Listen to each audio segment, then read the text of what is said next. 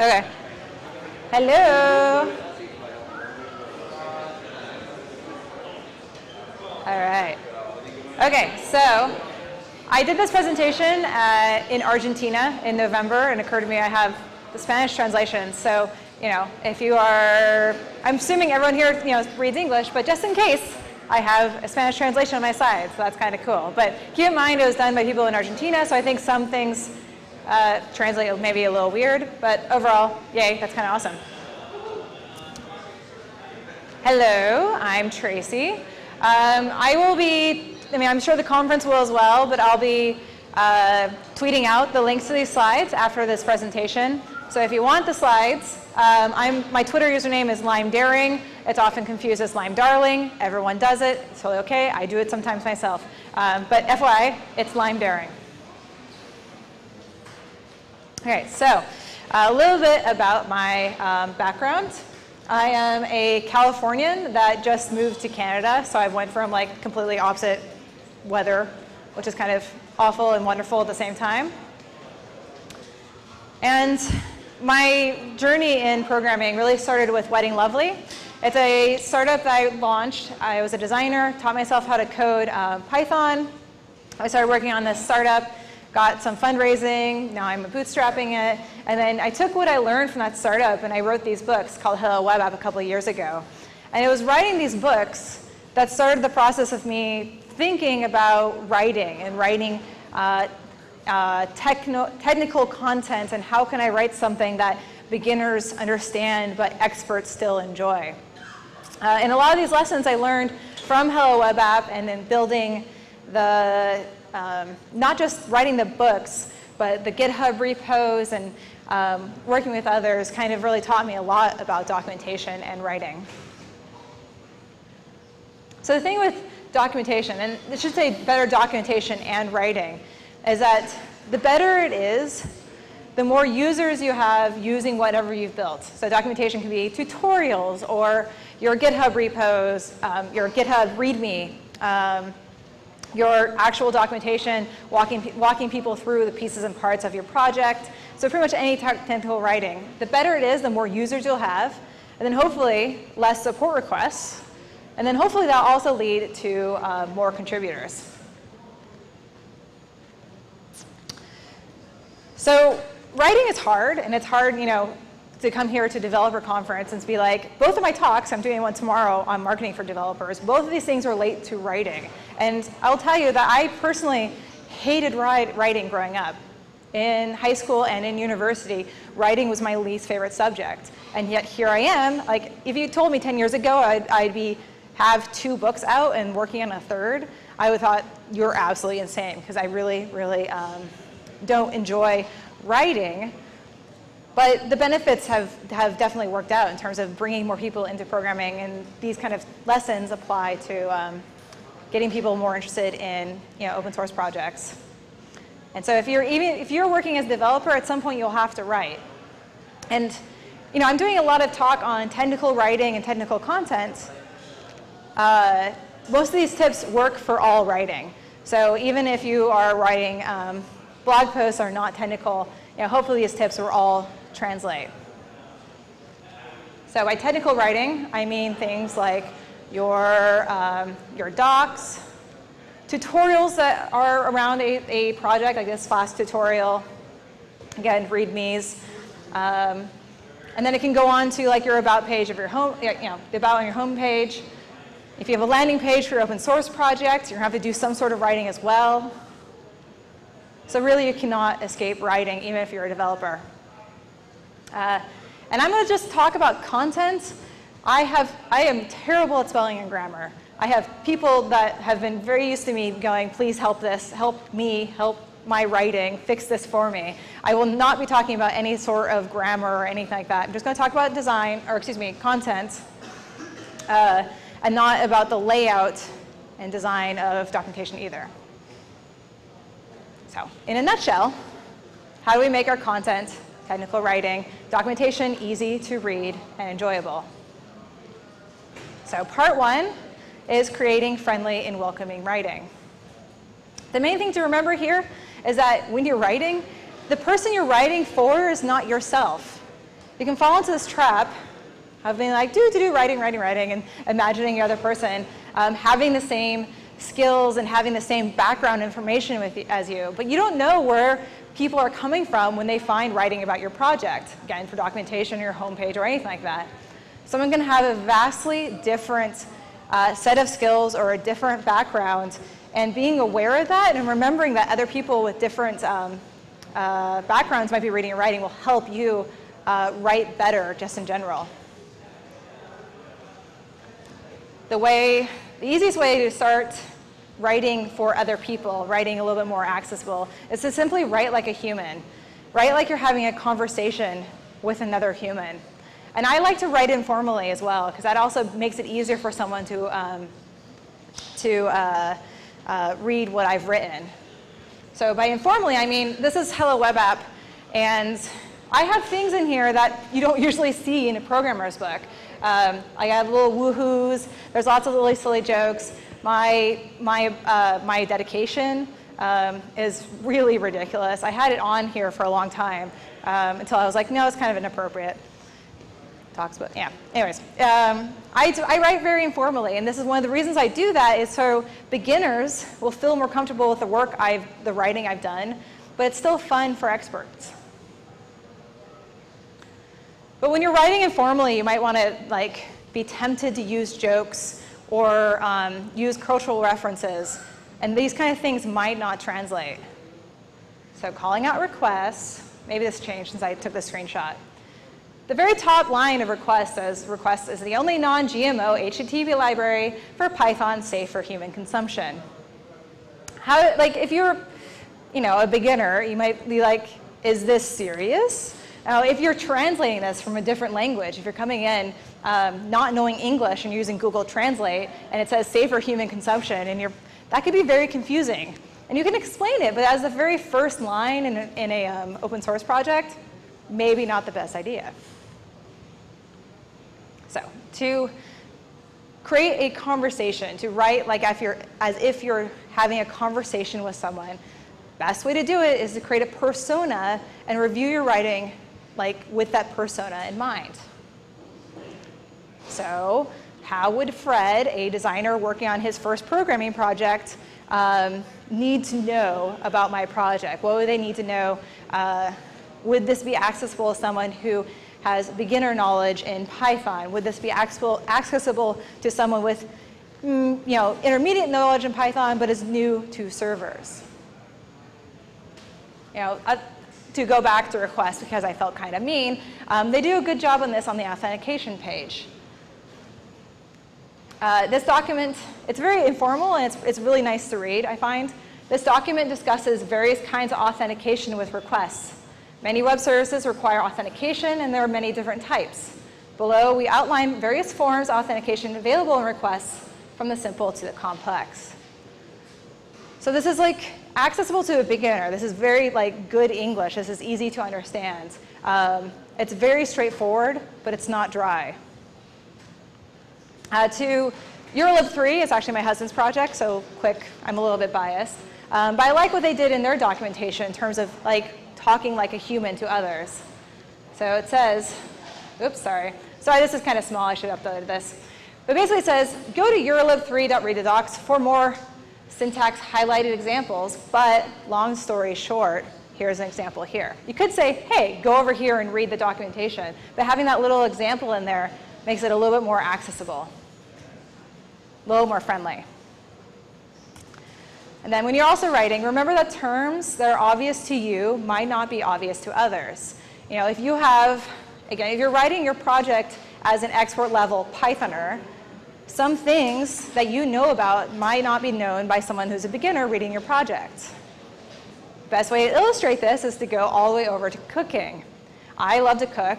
I know all the terms related to cooking, but man, there are some weird terms used in recipes. Cream the butter, truss the bird, fold the egg whites, such weird verbs. Render the fat. Then my personal favorite, shock the vegetables. So if you don't know cooking, you might be looking at these going, what do you mean by shock the vegetables when there's a recipe that says shock the vegetables? And recipes are really inaccessible to beginners because someone has to go and be like, what's shocking the vegetables? Oh, it's taking vegetables, boiling them, and then dipping them really quickly into ice cold water. Would you have gotten that from Shock the Vegetables? No. So back to programming. Link to anything you don't want to explain. Like you can't, it's, you know, if you're again working on an advanced project and you're talking about things that are advanced level concepts, you don't want to have to go into depth for each one of these things because that would make it really hard to read if you're constantly explaining what you're talking about. So with Laravel, it says Laravel uses Composer to manage its dependencies, and Composer is linked. Now, if someone's reading this and Composer wasn't linked, the implication is that someone should already know what Composer is before using Laravel.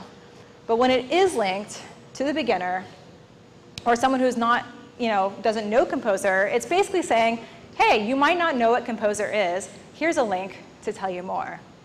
It's very easy to add links for concepts and for other projects. You don't have to explain them, but it kind of handholds someone and tells them it's okay they don't know about this. Here's where you can learn more. So this is a whole blog post. It's talking about teaching, not telling. That kind of goes over the concept of, you know, when someone says, I need help with this, and you say, oh, go read the docs. You know, go read the source code. Excuse me, you know, docs are things. Don't go read the source code. The main thing to remember is to teach, not tell. To illustrate this, the son says, hey, Dad, you said you're going to teach me how to drive after school today. Are we still going to do that? If you tell someone to go, you know, read the source, it's like saying, of course, this car is in the garage. I laid out a set of wrenches on the workbench. Take the entire car apart, look at each piece, then put it back together. Reading the source code only works for someone who's already familiar with your project. The documentation, the writing you do about your project, the tutorials, the introductions, those are the pieces that will help someone get to that level to be able to read the source code. That's why it's so important to have that friendly introduction. So you can't just say, go read the source to find out how this works. So the Django REST framework, I think, does this really well. Whoops. It says in the quick start, it even has the steps where it says, make a directory for your tutorial, CD into your tutorial, make a virtual environment, activate the virtual environment, install Django REST framework. And that's the first time you start working with Django REST framework. It kind of goes through that entire beginner part for making a project. It doesn't make those assumptions. To an advanced person coming here, they're like, oh, I already know all this. But they can just skip that. But for a beginner, this kind of handheld that helps them along to start this project by starting from the very beginning. Dumb things down without making them dumb. That's really like just breaking your words down in a way, being very simple in your writing and in your explanations, and don't talk down to someone, but just make it super simple. Fabric has a really good introduction. The first paragraph, which you probably can't read, the first paragraph says, you know, what Fabric is, library and command line tool for streamlining the use of SSH. Second paragraph provides a basic suite of operations, so what it does, so what it is, what it does, and then the third paragraph is typical use. This is a very clean and succinct intro. Again, works really well for beginners trying to read what's going on here, but it isn't talking down to them, and it's still accessible to experts. And then it goes straight into a very easy example, and then another example. Now, for the true breaking things down, Stripe's documentation is kind of amazing. So when I was researching this talk, I go on the Stripe documentation page. And if you go here, it starts animating. See if that works. So it starts animating. And you can press the submit button, and it says success, and it says copy paste this into your terminal. And I'm like, okay. So very quickly recorded this, paste it into my terminal. There's the response. Without doing anything, the web page updates and says, okay, now paste this in. It's like, okay, I'll paste that in. get another request, paste another thing in. And you can see it's going through those steps at the top. And at the very end, it says, success. You just created your first customer, your first charge, your first plan, and subscription. And you didn't have to do any sort of coding. That is like the true dumbing things down, where Stripe's documentation literally lets you play around with their API without typing a code. It just walks you through copying and pasting things into your terminal. Kind of amazing. Quick side note, use gender neutral language. I work in startups. The Python and Django community is really awesome, but I am a chick. I am a woman. It's been really awesome to work in these communities. However, in startups, 99.9% of the people in startups and founders are dudes. And when someone is writing for startups, they say, the founder does this, and then he does this, it is very noticeable to me, because I'm working so hard to feel like I'm a part of the startup community, to be a startup founder myself, and to see people assuming all startup founders are men really sucks. So thanks for the programming community. People have been working on this really wonderfully. Avoid gendered pronouns is also good because you can get into this giant fight on your GitHub repo. This was a while ago, but it went on 4 pages of people yelling at each other. So it's also good for avoiding controversy.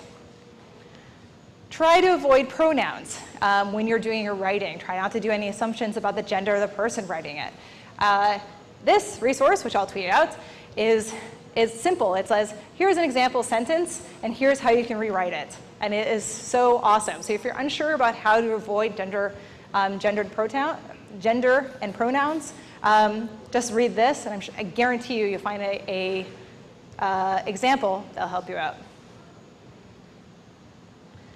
All right, that's a lot of writing is such a huge topic. It all depends on what you're writing. And you could be writing and being like, I don't know if this is working. Might be feel very overwhelmed if you're not used to writing yourself. So quick reminder, take a break. I find that doing some writing, taking a break, and coming back to it later, I'll feel better about what I've written or find the issues I had. And then take advantage of the friends you have around you, because people often are very happy to help out.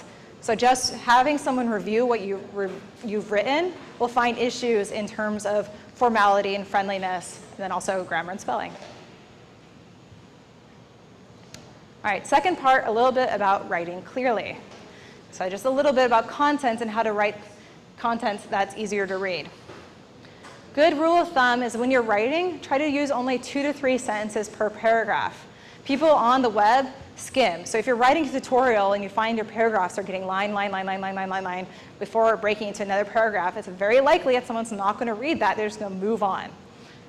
Cutting down your paragraphs and simplifying your content will mean more people will be interested in reading what you've written. So simplify your language. Is there a more direct way to say the same thing? So, this says, the original. It is very important to note that you need to be careful when modifying your source code. Could very much more simply be put, be careful when modifying your source code. Now, if you can't simplify your content and make it shorter, so your paragraphs are shorter, you can, my favorite tactic is to break something into bullets, because that's usually long paragraphs, or it's because you're going through a lot of different items. And I also like to use italics and bolding to help people who are skimming to see the important parts of a paragraph, and they can just land and read further if they need to when they're skimming. So another example in terms of simplicity, please note that although Chrome is supported for Mac and Windows operating systems, it is recommended all users of the site switch to the most up-to-date version of the Firefox web browser for best possible results. That is technically correct. It is very wordy. For best results, use the latest version of Firefox. Chrome for Mac and Windows is also supported. Says the same thing, is shorter. Don't read these, but you can see the point behind it. The left is going to be really hard to read. It is one giant paragraph. But by splitting into bullets, for someone who's skimming, they can go between the bullets. It kind of gives their eye a place to land and then read further. But you can improve readability by adding that bolding that I mentioned before, that bolds important parts of this paragraph. And then further improve readability by adding some spacing if you can do so. All right, don't forget your headlines. Headlines are really, really important in writing in general, and it applies for pretty much all writing.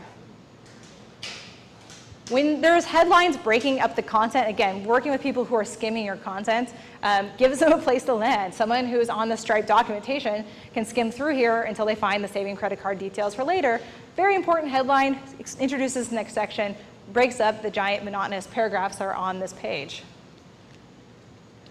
This blog post, which is also about writing in plain language. Headlines in between these paragraphs to introduce those paragraphs. Use headlines as much as possible. Makes your content easier to read and skim. All of these tips for simplicity, making things shorter, making things easier to read, will help people who are translating your docs as well, or translating what you've written. You know, whether using Google Translate here or using Translate that's within Chrome or whatnot. The simpler, easier to read what you've written is, the easier it will be to translate into other languages. And then moving away from text and content, document with pictures. If you're working with technical content, having images and visual content will totally help someone who's trying to go through your content and help them understand what to do. So for example, in this documentation, it says, hey, you should see output like this, and they have a big red circle around, around what they want you to see. Someone can read this, but having an image here helps someone understand exactly what you're referring to. Same thing here. This documentation has question, how do you add a chapter to a manual? And has this image, I mean, it says up there, click on the manual gear and select Create Chapter. And then they have an image with a big arrow pointing to the gear, and then a big red box around the Create Chapter. Here's the Shopify documentation where it says, point 3, create a new store. And it has this image in here showing you what the Create Store the button looks like on the page. So if someone's more of a visual thinker, they can read your documentation, see that image, and then later when they're looking at the project, they'll be able to see like a lot quicker what you're talking about. And then Shopify goes one step further and even has little animated GIFs. Because it says, hey, from your Shopify admin, click on Settings, then click on Sales Channels. And on this little GIF, shows someone going through, clicking that gear, and clicking on the Sales Channel button. Adding images and GIFs and whatnot, if you're trying to describe how to do something in your technical writing or documentation, images don't decrease from the content, they can only add and make things easier to understand. So, in conclusion, that's a lot of like really general tips. Things to remember going forward. Remember that your readers have different backgrounds and experiences from you. If you're writing advanced content, you might be tempted to say, oh, only people from, same advanced content background as me would be reading this anyway, so I don't need to dumb it down. But you don't know, like someone could be advanced in one area, beginner in another area. They might land on your project, and if you can write in a way that's good for beginners or people from different backgrounds, that doesn't increase, for people who do have the background you're looking for, they can still read your content, but so can those beginners. Be friendly and write like a human. Like, your writing would be more accessible and easier and more fun to read if it sounds like you're a human, not just someone who's going through and documenting something technical. Computer science textbooks can be really boring and dry, and let's try to avoid that when we're writing content for our own projects. In general, simplify. Simplify the length of what you've written. Cut it down and make it easier to read. Simplify your word choice and the complexity of the words that you're choosing. Simplify your layout. Again, we don't really talk about the design, but simplify applies to everything. All these tips that I put into this presentation, I've actually written them up into an article. So if you're interested in this, this is going to be, it's on Medium. I'll link out those slides, but it's pretty much everything I said, but in written format. Otherwise, thank you very much for having me.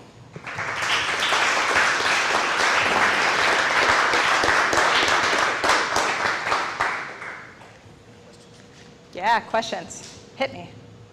Yes? So, talking specifically about open source projects, I found that there are different opinions on when you should start documenting it. Yeah. So, in your opinion, when should projects be documented?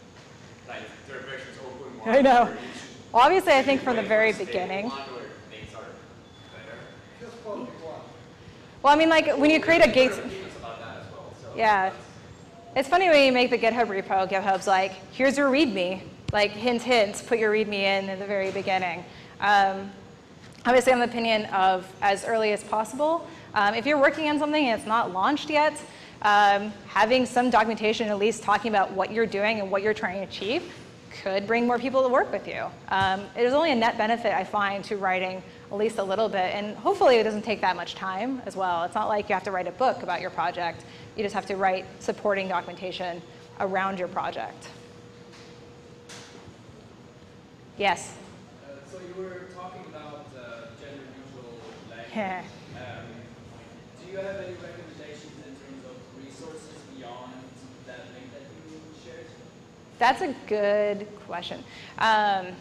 It's hard because that link, I found it and I'm like, this is the one. So I can't think of anything offhand right now. I also know that it depends on language as well. This is very much an English thing. I know that different languages have different requirements, and I can't speak very well about how it applies to other languages. I'm sure there's more though, because it's such a huge topic. So I mean, if you ping me later, I can see about finding some. Mm-hmm. Any other questions? Yeah. Question about translations. Does it make sense for open source projects because the community has no resource to keep it documentation up to date, and adapting outdated documentation makes sense at all? Well, when I was speaking about translations, I was thinking about the user translating documents that you've written. So then, because someone might be coming to your project from Japan and might be using translations. Do you mean so translation like official translations and then your documents? Like the translation of part interpretation, gender interpretation, all over there. Yeah, like official ones where it says here's the Spanish one, here's the Portuguese one. Yeah, it does make it hard. I think that, like, large projects would find that beneficial to support those, even though it does take time to go through and like retranslate things when things change. I would hope that the benefits outweigh the negatives, because by having those additional translation docs, then taking the extra time to update them, but overall they have more users and more people who are using their projects. So I'm obviously a big fan of documentation, so I'd recommend doing that. But a smaller project probably doesn't need to spend the time doing that. But large projects, I think, definitely should, and continue to keep those up to date. Cool. 1 minute left. Or you can go eat snacks. I don't know. Everyone in favor of snacks? All right, well, thank you, everyone. Thank you.